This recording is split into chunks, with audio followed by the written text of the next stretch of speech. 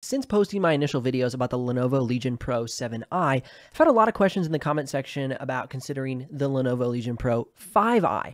What are the benefits of choosing the 7 over the 5? So in this video, we're going to talk about pricing, specs, and even get into some performance comparisons to talk about the differences on choosing a processor of importance or a GPU of importance, because to me, that's one of the biggest defining differences between the 7 and the 5. Now, as a disclaimer, I've yet to review the 5i. However, I've had word that I'm going to be getting one in soon. So a lot of this is based on data that I have over the past 3 years of reviewing specifically every laptop I can get my hands on for creative professionals. So let's dive right in. Now, as we're looking at the pricing between the Lenovo Legion 7i Pro and the 5i Pro, the starting point right now as it sits for the Pro 7i, sorry if I say it backwards, I'm used to the old way, for the Pro 7i is $1999 US dollars versus the Pro 5i at $1499 US dollars. Now, the main difference between these two laptops is going to be the CPU you can get in the laptop. For the Pro 5i, you can get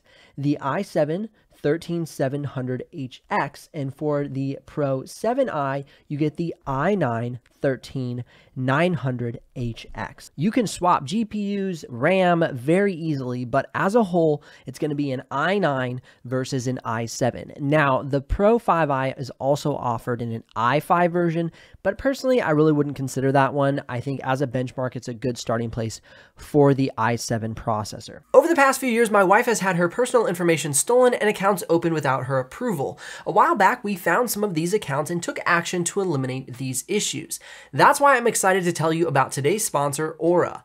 We've been using Aura to monitor our personal information online for over a year now and have been able to reclaim control of our personal data. Aura will identify data brokers that are exposing your information and automatically submit opt-out requests on your behalf. Anyone can find anything on the internet, including your full legal name, your personal email, your home address, phone number, and even your relatives. This information is accessible because of data brokers who profit by selling your information to robocallers, telemarketers, spammers, and anyone else that wants to learn more about you. Aura will even opt you out of junk mail and telemarketing lists. You can use my link by going to aura.com/BenjiKaiser to try a 2-week free trial to see how many data brokers are sharing your information. Aura's app also features a VPN, password manager, real-time credit and identity theft monitor, internet parental controls, and protects your devices from malware. Aura has almost every internet safety tool you'll ever need, all inside one app. Let Aura do the hard work of keeping you safe online. If you sign up right now,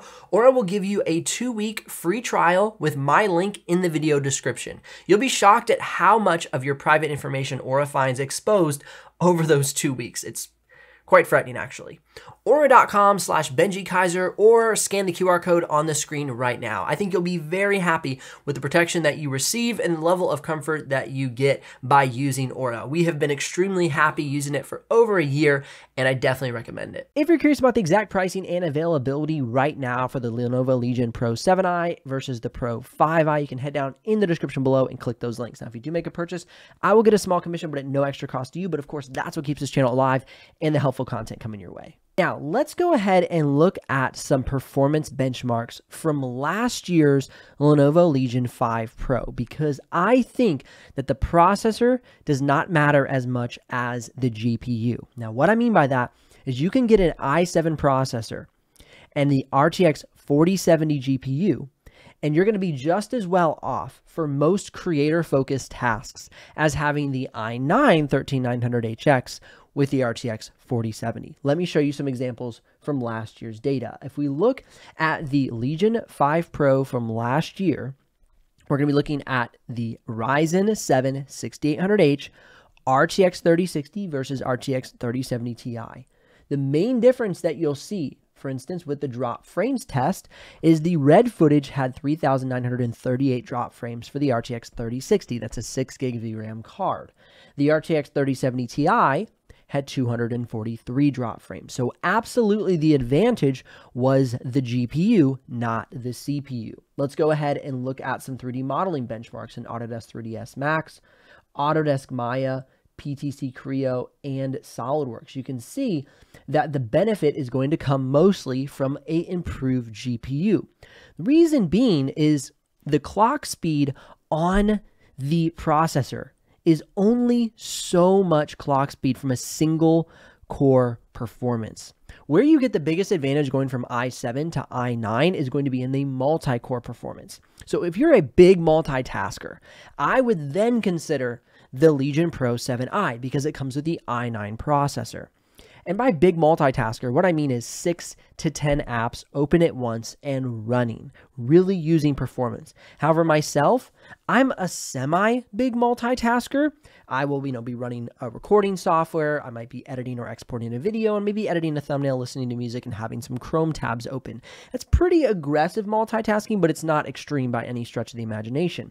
So for me, when I'd be making the decision, I would save money on the CPU and go with the i7-13700HX, and I would put my money into the GPU and RAM. My perfect setup would be a Legion Pro 5i, i7-13700HX, 32 gigs of RAM, and an RTX 4070. That would be fantastic for me. Now, by doing that, I would put the price point of the laptop I'm purchasing at about $2,000. Now, right now, I would be saving about $350 by choosing the Legion Pro 5i over the Legion Pro 7i. So if that $300 is worth it in savings, that might be an advantage to you. Now, how I would configure the laptop if I was purchasing the Legion Pro 5i, I would get the i7-13700HX. I would get 32 gigs of RAM. I would not upgrade the storage, and I would go for the RTX 4070, and that puts the laptop at about $2,015. If I wanted that same configuration plus the i9 from the Pro 7i, I'd be at $2,354. So it's about a $300 difference between the Pro 7i and the Pro 5i. So that $300 is a big difference, and it won't make that huge of a performance difference in regards to single core performance. Now, if we look at last year's model, again, from the benchmark perspective, and we go to something a little bit more simple, something a little less graphics intensive, you can still see that by getting the better GPU, you're still getting a good bump in performance, going from 881 on the Photoshop benchmark to 1,160. Now, if you were to change the processor going from i7 to i9, you might get a little bit of a lift, but not as much as changing the GPU because the single core performance does not increase that much between i7 and i9. It is mainly the multitasking performance, the multi-core performance. As an initial video, I wanted to get this out because I know you guys have had a lot of questions, and this is what I would do if I was deciding between the Legion Pro 5i and the Legion Pro 7i. Full reviews coming for both the Pro 7i and the Pro 5i, so keep your eyes on the channel. Definitely subscribe and ring the bell so you don't miss them. I'll see you guys here in the next video.